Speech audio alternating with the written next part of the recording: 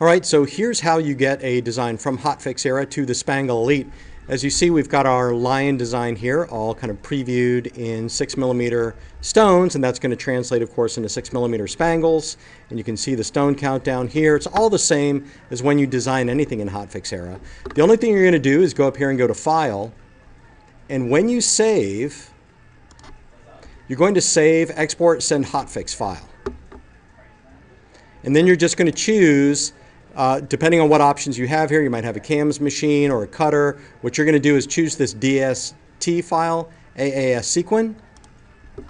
And this option, this actually has a great option. I can set my work area here to, let's say, 14 by 12 inches.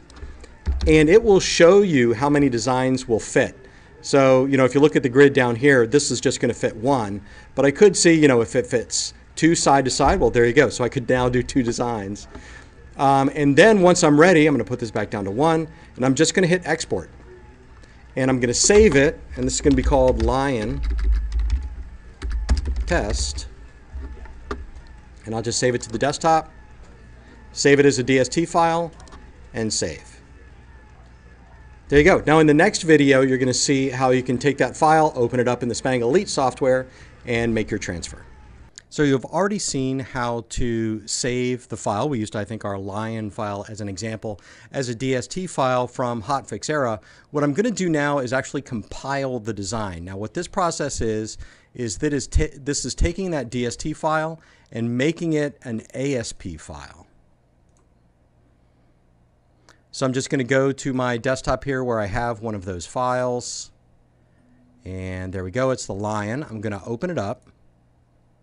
And then you'll see automatically it's going to give it a new file name, and that's a lion, and this one is 6mm ASP. Now it's really important if you are going to do multiple versions of a file that you rename it as a DST file, because you'll see I can't change the name now. So I'm just going to do Save New File. And now I'm going to go to Design Read, and you only have to do that once, of course. And I'm going to look for my Lion ASP file. And there you go.